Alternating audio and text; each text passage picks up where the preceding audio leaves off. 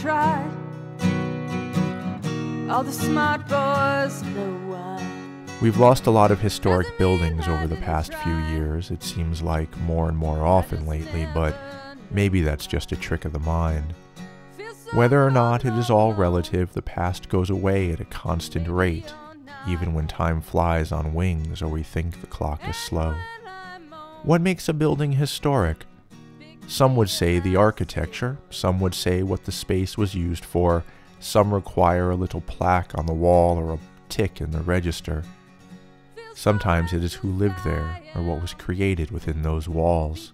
All of these are valid, certainly, but if our goal is to keep history alive, to maybe even learn something from the who and what and why which walked before us, then it is the memories preserved which makes the building withstand the test of time, even after it is gone. Maybe in some way, then, what makes a building historic is the same thing that makes a house into a home. You can't put your arm around a memory. You can't put your arm around a memory. You can't put your arm around a memory, so don't try.